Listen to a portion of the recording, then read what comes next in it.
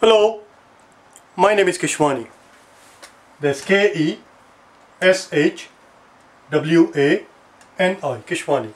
We are here because we want to prepare for the TEAS. We have been solving math problems out of this book here, the ATI study manual, ATI TEAS study manual, the 6th edition. If you do not own this book already, purchase one immediately. You're going to need it. Today is our lesson number 166. At this point in the game, we have already finished doing all the math problems that appear in this book, except the last part, which is the quiz, which you will find on page number 99. It should say page 99, not 95. Page 99. Turn to it, please, and you will see that on that page. On that page you will see a quiz, and that quiz that you see there on page 99 is what I'm referring to as a test number 3. There are 2 more tests that we did that appeared in the previous edition, the 5th edition, and if you're interested in getting some more practice by working through the 2 tests that appeared in the previous edition, you will find the solutions to all of those problems in those 2 exams from day number 61 through 70, the test number 1, and day 71 through 80. All the problems from this book were solved from 1 through 80, from day 1 through 80. Let's get going, see what we can do here. Problem number 1 on page number 99. Problem number 1 on page number 99. They're asking us to, it says, which of the following sets of terms are, in which of the following sets of terms are all 3 values equal? So we have to find an answer choice where all 3 values are equal. Okay, number 1.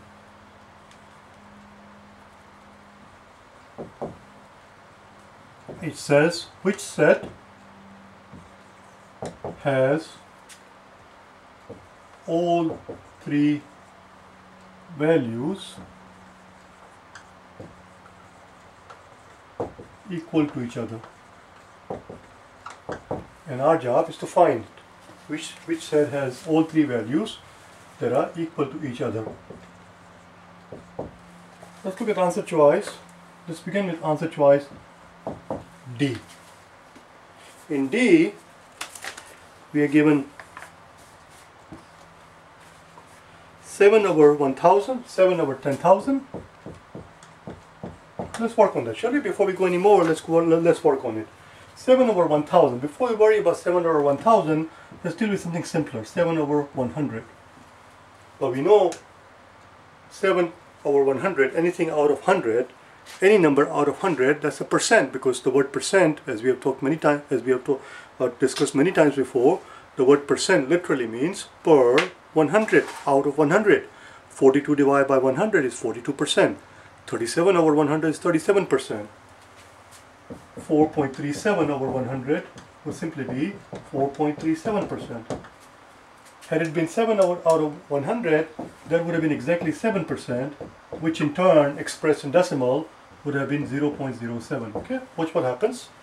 But we do not have 7 over 100. We have 7 over 1000. We have 7 over 1000. So divide the whole thing by 10. So if you stick one more 0 here, we have to divide this by 10, we have to divide this quantity by 10. And if it bothers you what I just did here, we are basically dividing the entire thing by 10. So 10 times 100 now becomes 1000, and what we find is 7 over 1000 is equal to 7% divided by 10. 7 divided by 10 is 0.7. So it becomes a 0.7%. And what is that equal to in decimal? Well, it was 0.07 to begin with.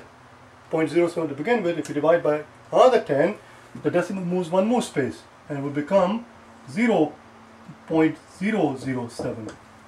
0.007. And that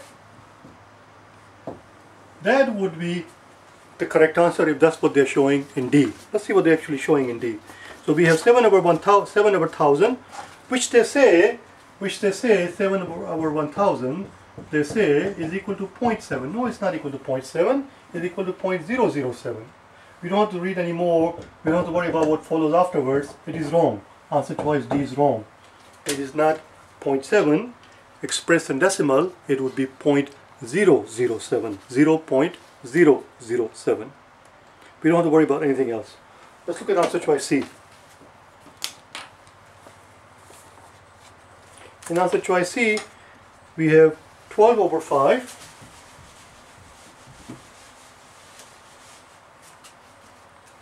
In answer choice C, we have 12 over 5. Then we have 0.24, 0.24. And then we have 240%. 240%. Let's see what we can do, shall we? Since we have to express since we have to express this thing in equal and decimal form and percentage form, let's convert this into percentage form. 12 over 5. What happens? If we can get 100 at the bottom, any fraction with a 100 at the bottom, that is expressed. That is in percentage. That will be the term in percentage. If we can express this thing, the quantity out of 100, but we don't have it out of 100. We have it out of 5. 12 out of 5. How can we make that 5 into 100? Well, it's very simple. If we were to take our 5 and multiply it by 20, no, 5 times 20 is 100. But if you're going to multiply the bottom by 5, we must multiply the top by 5. Otherwise, the value will change. If we multiply this 12 over 5 by 20 over 20, that's fine, because 20 over 20 is just 1. We haven't done anything to it. We have simply multiplied the quantity by 1. And if you multiply any quantity by just 1, it doesn't change its value. Except this 1 is incognito. 20 over 20 is 1, but it's incognito. So here we have it. We have 100 at the bottom. And what do we get on the top? 12 times 2 is 24, and a 0, so it's 240. 240 out of 100, well, that's 240%. That's 240%. So this part is correct. 12 over 5 is indeed 240%, but it is not 0.24 expressed in decimal. 0.24 is 24%. We don't want 24%, we want 240%. For example, the 1, when you did in decimal, when 1 is equal to 100%. If you have a whole of something, that's 100%. If you have 2.0 expressed in decimal, 2 times something is 200%. And therefore 240% expressed in decimal should have been 2.4. Not 0.24, but 2.4 would have been the right answer. Would have been the right answer, but that's not what they give us. Answer choice C is also wrong. Let's look at answer choice B. Let's look at answer choice B. We need the room. We need to erase everything now. Don't just pick the right answer and move on. Ask yourself, what is wrong with the others? What is wrong with the others? And ask yourself again, what can I do to these quantities to make it correct? We will learn more that way. In answer choice B, I need to put a clip here because this page keeps flying. Just give me a second. There we go. In answer choice B, we have a third. Then we have 0.3 repeating. And so far it's fine. So far it's fine. 1/3 does indeed equal 0.3 repeating. 1/3 equals 0.3333 repeating, which is same as 0.3 with the bar there on the top, means it's repeating. That so far is correct. So far is correct. So if the third quantity is also equal, then we are in business. And then they go on to say that that is equal to 3.33. How do they express this? 3.33% repeating. And that is wrong. That is wrong. A third of something cannot be 3% of that amount. A third of something is 33%. It's 33.3% repeating. Or if you want to be a little bit more sophisticated, you can write that as 33 and a third percent. 0.3 or 1/3 is equal to 33.3 repeating, or 33 and a third percent, or 0.03 expressed in decimal. repeating. It does not equal 3%. That's what's wrong with B. B is wrong. Answer must be obviously A. Let's see what A says. Let's do A on the top. Now for A, for answer choice A, we must know our eighth. It's very important. You must know your eighth. We are given 1/8, then we are given 0.125, then we are given 12.5%. You must know your eighths. I would like you to watch day number 9, where we talk about know your decimals. Day number 9. And I'm hoping that you have already watched all of them, 1 through 80. Watch every single video there. Even though this is 5th edition, it doesn't hurt to have more practice. Because there are a lot of things that we talked about, that I talked about in the 5th edition, that I did not bother to repeat. I don't want to keep standing here and keep repeating the same thing over and over again like a parrot. So there are things that I covered in day 1 through 80, which you will not find the discussion of in the 6th edition. Watch day number 9 where it says know your decimal. When you're sitting there to take the TEAS, they expect you to know, and listen very carefully, they expect you to know your quarters, your eighths, your tenths, and your thirds. You must know all the thirds in the decimal form, in the percentage form. You must know your tenths by heart in percentage, decimal, and fraction form. You must know your fifths, and you must know your quarters, and you must know your eighths. And if you don't, you're in trouble. So let's talk about what an eighth is. An eighth, before we worry about the eighth is derived from a quarter. So we have to know what a quarter is. A quarter, of course, everybody knows, is 25%. Everybody will tell you that a quarter is 25%, which is simply, oh, I should have put the decimal here and percentage there. It's a 25% when expressed in decimal is just 0.25. What is an eighth? That's the question. What is an eighth? Well, an eighth is simply half of a quarter. It's simply, if you take your quarter and you multiply it by half, what you end up here is an eighth. Because 1 times 1 is 1 and 2 times 4 is 8. So if you're going to take a half of that, we must take a half of that and we must take a half of that. So this quantity is an eighth, and therefore eighth is simply half of 25%. Half of 25%. What is half of 25%? I don't know. I know what half of 24 is. That I do know. Half of 24 is 12. Half of 24 is 12. Therefore half of 25 must be 12.5. 12.5%. 12.5%, or if you like, 12.5%. 12.5% when expressed as a decimal will simply be 0.25 divided by 2, which is simply going to be 0.125. You just have to know these things. So these are all equivalent. And since that's what we are being shown in answer choice A, therefore A works and B, C, and D do not work. Let's move on to question number 2, shall we? Let's move on to question number 2. But you must know your eighths.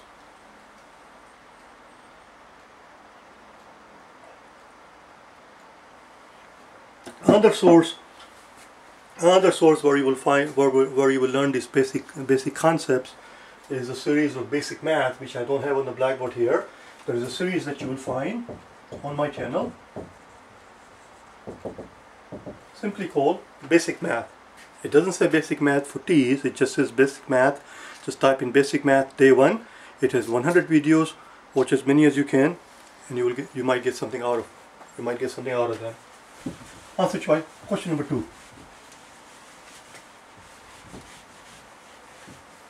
Question number 2 says, which of the following is the correct way to simplify the expression into a lowest expression in the lowest terms? And they give you something on the top there which I left out. Here's what is given to us. This is 1/2 plus 2/3 plus a 3/4 plus a 3/4.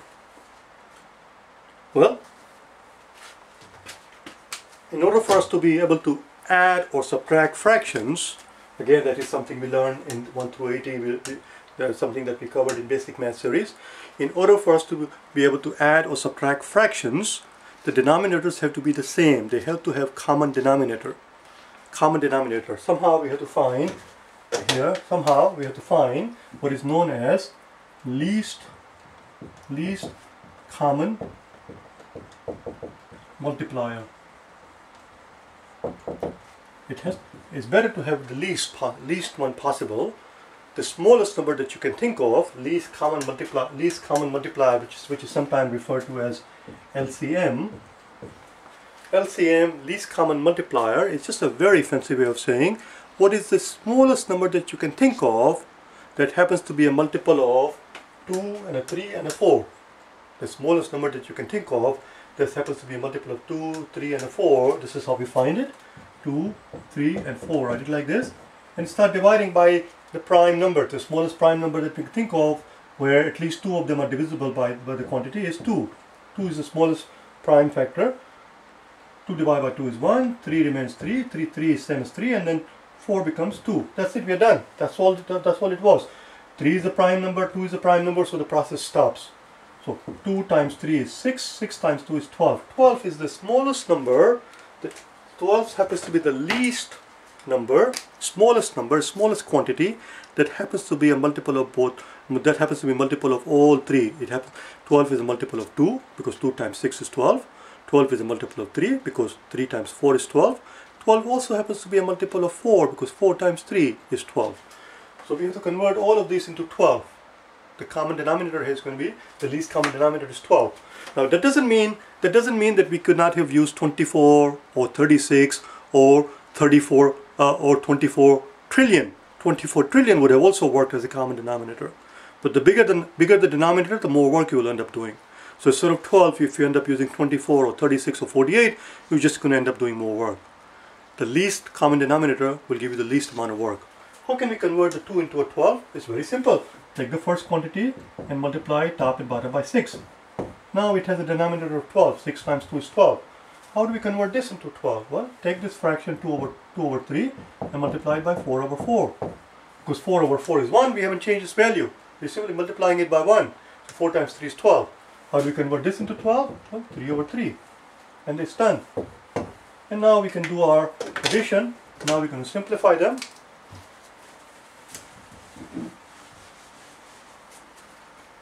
So 6 times 1 is 6, so we get 6 over 12 plus 8 over 12 plus 9 over 12. We're looking for something that looks like this.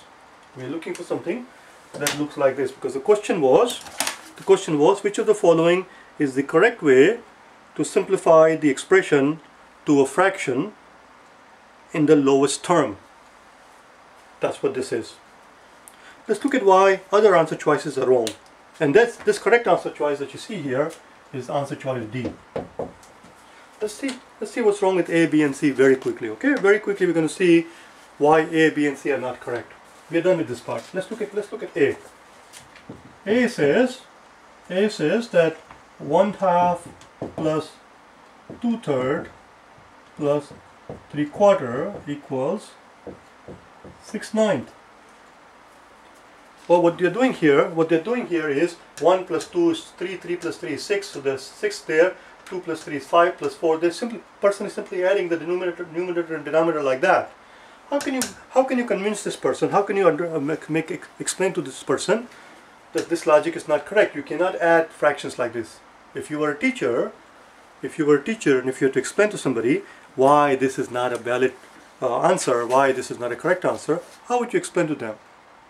By providing this person a simple example. For example, you could explain this person that by this logic, 1/2 plus a 1/4, what happens?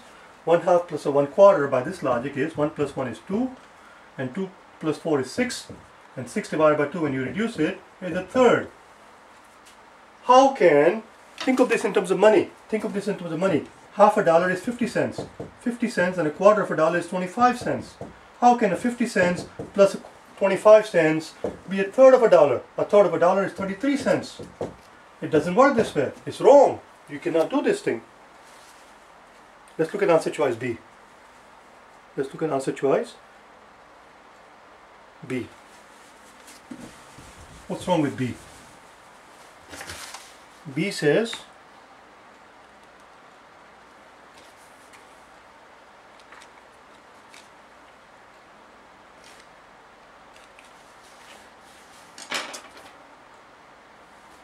.5, .66, 0.5, 0.66 plus, I don't know why I don't have the B here, plus 0.75 equals 1.91. I wonder what is wrong with it, 1.91. But the simplest thing to do is simply add them up. Simply add them up. Let's do this thing. 0.5 is 50, 0.66 is 66, and 0.75 is 75, and you get 11, 1, carry 1, 5 plus 1 is 6, 6 plus 6 is 12, 12 plus 9 is 19. So then what is wrong with it? And then of course decimal will go here. That's exactly what we have here. What is wrong with it? Do you see anything wrong with it? What is wrong here is the fact that, watch what happens.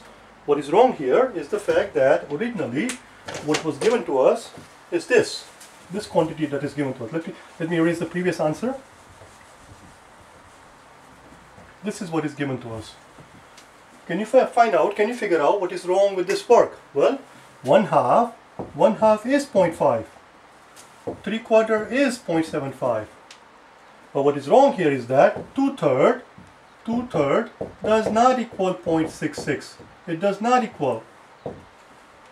It is approximately 1.96 because the correct answer would be 0.666 repeating. This 2/3 does not equal 0.66. So saying that 0.5 plus 0.66 plus 0.75 is equal to 1.91 is wrong. It is not equal to 1.91 because this is not correct. This is 0.66 repeating. So here you have 0.66 repeating at the end. So if you want to claim this thing, 0.5 plus 0.66 plus 0.75, we have to say that it is approximately equal to 1.91 and not exactly equal to it. That's what's wrong with answer choice B. That's what's wrong with answer choice B. Let's very quickly take a look at answer choice C.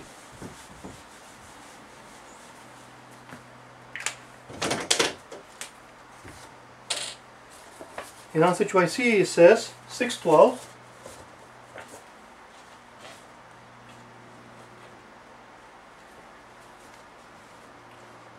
answer choice C says 1/2 plus 2/3 plus 3/4.